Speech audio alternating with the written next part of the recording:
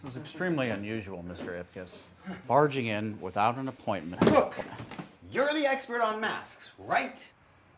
Well, I have an emergency. All right. Calm down, Mr. Ipkiss. Okay, focus. Breathe. Okay, all right. Okay, now this woman you were telling me about the other day, I still don't see what the problem is. I have a date with the girl of my dreams.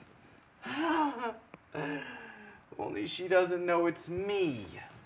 It's this thing. Oh, interesting.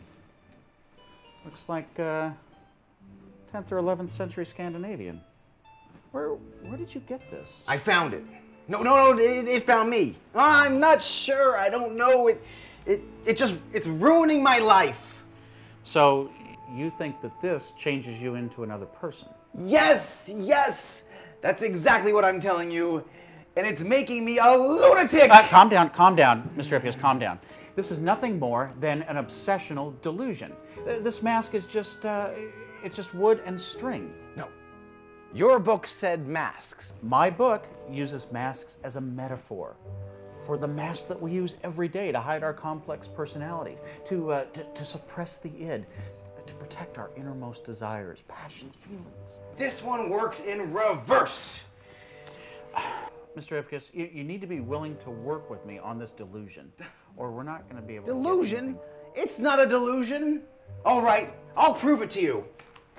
But I take no responsibility whatsoever for the consequences. There is no such thing as a magical mask. Last chance to hide all your sharp objects. Go ahead. I'm not afraid.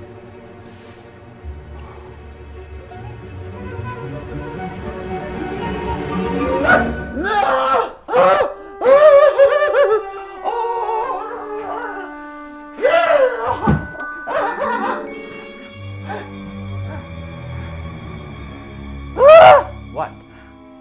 It didn't work. You were expecting something else? Mr. Ipkiss, the mask is just a reflection. The reflection of the inner you. It worked the night before and the night after that, and maybe it only works at night. Where'd you say this thing was from? Scandinavia. Looks kind of like Loki, the Norse god of mischief. You know, they say that Odin banished him from Valhalla for making too much mischief. Kicked him out forever. Maybe he banished him into the mask. I'm sorry, Mr. Ipkiss, we're out of time. What about my date? Your date? Yes!